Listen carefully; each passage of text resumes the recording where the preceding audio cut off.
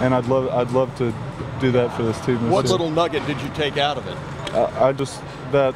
I mean, if we don't let up points, they can't win. So I mean, that's pretty much it. Simple as that. How do you handle getting triple teamed both physically and dealing with it mentally? Yeah, my buddy sent me a Snapchat of that play.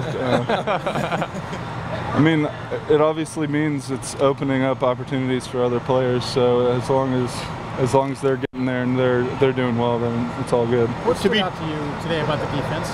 Was there anything that stood out to you? We gave up some yards, but I think we've had such good, what's the word?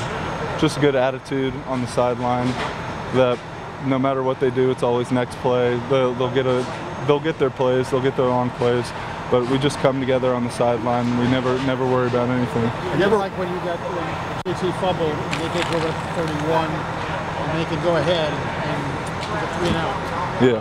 What was the feeling at that moment? What did you guys say to each other? We always talk about sudden change. We got to be ready at all times to come out there, and we did that. We came out there and we played great defense, and our offense is going to make mistakes, so we got to be ready at all times.